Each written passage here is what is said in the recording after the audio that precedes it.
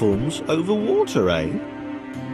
Claire's newly heightened senses told her that there were multiple paths across with various possible configurations of the little posse. They were doing really well. Claire hoped she could get them all across. John was fully aware he could do this alone. Thomas hoped he'd never have to.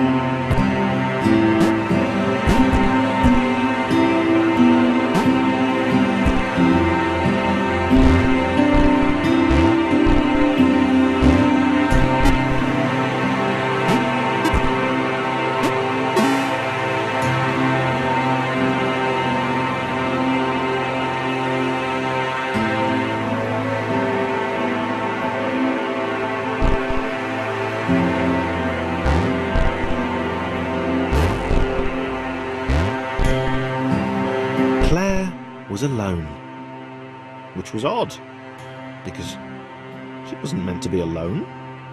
She needed to be where there were rectangles to save. Being the only superhero in a given space kind of defeats the object. Spikes? That was new. Claire avoided them. She decided they were most likely her kryptonite. Not the rubbish red kryptonite either, the proper radioactive green stuff.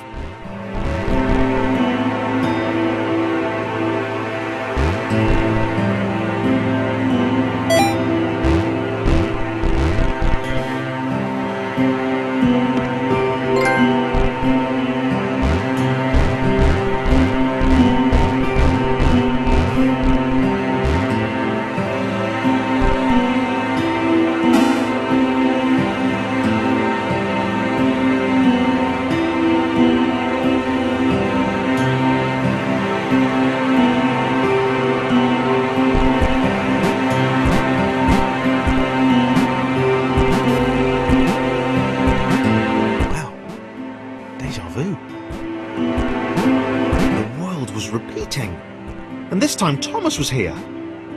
Claire felt something had gone wrong. There was a disturbance in the force. Something had altered the matrix.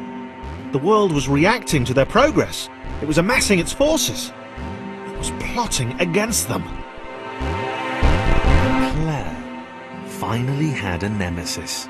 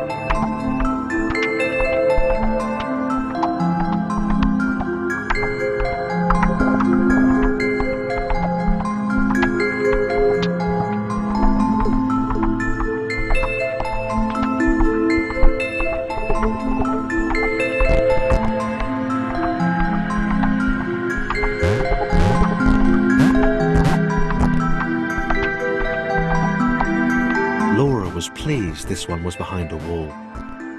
Maybe he'd never know what she could do. Maybe they could just have a conversation, hang out.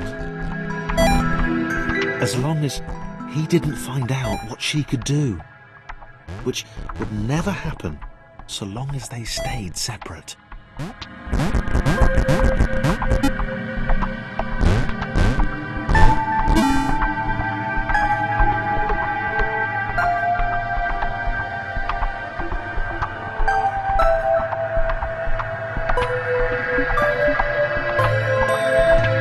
Laura didn't have time to worry about the ominous pixel cloud.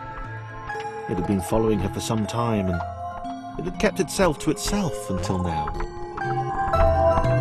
More important was the little orange thing, which was looking at her in a way that she kind of, well, liked.